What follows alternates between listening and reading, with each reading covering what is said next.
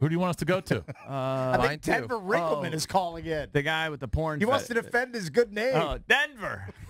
How are you? How you all doing? The nub legislator. Hey, Denver. What's up, buddy?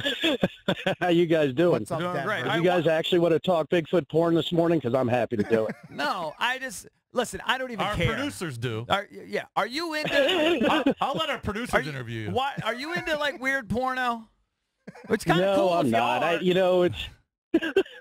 Well, you guys know military friends. I got about 10 calls yesterday when this went crazy from my opponent, who's a little nuts herself. But my buddies, actually, we've been doing Bigfoot stuff for 14 years as a prank based on my military days with about 5 other dudes and 1 gal. So we've been on all kinds of expeditions, and now they make fun of it. So we send pictures back and forth, and there was a bunch of pictures posted for my birthday with Bigfoot, my head on Bigfoot bodies, and I thought it was funny, and I posted it to Instagram. So my opponent thought I was into Bigfoot erotica. So that's what happened, and we've had a very fun day with it. But I just wanted to let you guys know I am writing a book about Bigfoot called The Mating Habits of Bigfoot and Why Women Want It.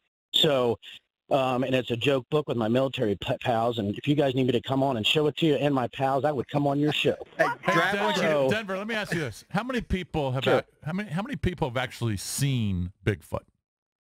Nobody. Oh my gosh! Well, I haven't. I would say though, if you go to the BFRO website, there's thousands of sightings. Thousands? Well, so the reason I started getting interested in this, because Bigfoot Forums has hundreds of thousands of people that follow Bigfoot, and there's different religions in Bigfoot. Right. So when you're a military intelligence guy like me, you start going, my God, there's that many people out there who love Bigfoot and do weird things. So you hold on. So you actually think Bigfoot exists? Yeah, he's up in Vermont. No, I don't. Oh, you don't? Okay. Not as a military. Well, you guys, as a military intelligence guy, I haven't proven it yet, but I'm trying. So, but it's very difficult to prove that. Trying to prove that he does exist? Well, I've actually talked to the people who thinks he does. So actually, I was writing something with my military buds on Bigfoot belief systems and how these people actually believe he exists. So you're doing it more like a joke, like it's a big. Yes. Why would you waste your time? My colleague wrote a book. 40 people read it. Why? Well, you're thinking about once you meet these people. Yeah. Well, we take military buddies and we went on Bigfoot expeditions and we pranked them.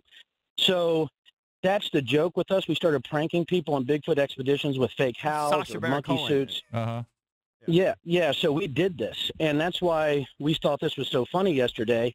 And my military cats called me like, Denver, this is the worst prank and best prank ever, because now you're trending #2 on Twitter as a Bigfoot eroticist, and it was their pictures. And they thought it was the best thing ever. So that's what happens when you're a real dude running for office. How are you doing in the race? Are you ahead of this chick, your opponent, or are Yeah, we're ahead, and that's why she did it. She was scared, and we now have built our own Twitter, Bigfoot Virginia, just for her. So we're having a lot of fun. And when you go against a military cat who has never run for office or who's very new to this, you probably need to know that I'm not a politician, and I'm going to hit you pretty hard if you make fun of Bigfoot. So here we go. So I just wanted to set the record straight because I know you guys are into Bigfoot weirdness, and I want to say I don't judge anybody. All right. Well, no, we're not into Bigfoot weirdness. Our producers are. We might be into porn. Send me a copy of the book.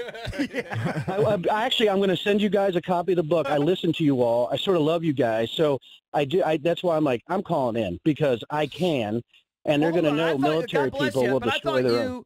I thought you were running for office in Charlottesville.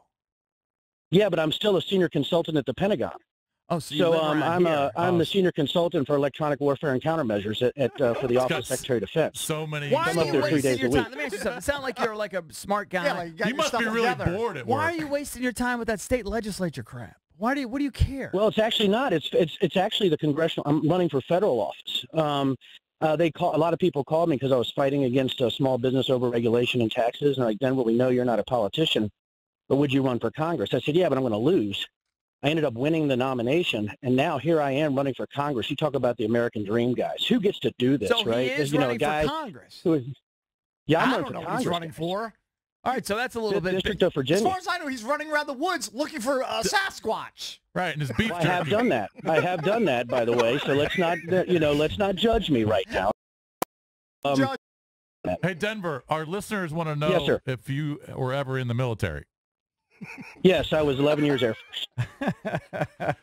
All right. That's great. Hey, Denver, you're a good sport. I mean, thanks for the paramilitary reference. That must have been a Marine guy who asked that. So thanks a lot, Marine guy. I don't know who. Hey, Denver, thanks for calling in. You're a good sport. It's all good. Yeah, hold on. Hey, thanks, guys. Our Bigfoot fetish producers want to talk to you. Yeah, stay on hold. Okay, that's okay. I will. Thanks. All right, thank you. Denver Riggleman. I don't think we're going to need to book him when the book comes out. I think that might be Denver Riggleman's only appearance on the show. Mm-hmm. I mean, did he call on his own, or did you track him down? I think Doyle. No, Doyle Brunson called him up. Texas He Dolly called him mucked up? his cards, and they say, "Hey, Denver, they're making fun of you." That joke makes me laugh. You'll always slay me with poker humor.